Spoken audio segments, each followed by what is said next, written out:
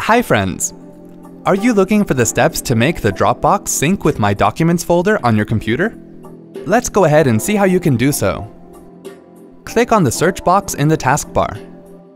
Type CMD and then right-click on the command prompt. Select Run as Administrator.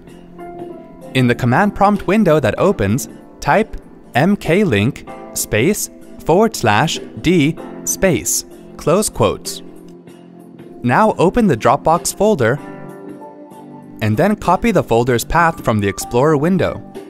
Go back to the command prompt window and paste the copied folder path.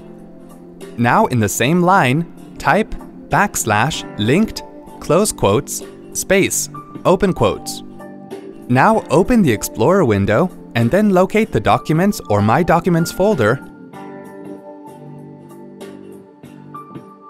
and copy the folder's path. Go back to the command prompt window and paste the copied path, and then type close quotes.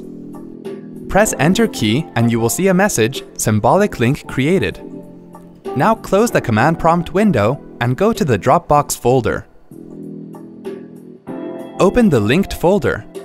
All the files from Documents folder are synced. See? That wasn't hard at all. Thanks for watching. For more details, click on the eye icon on the top right of the video. Check out our iYogi channel for self-help videos on Windows, Mac, smartphones, security, social media, and much more.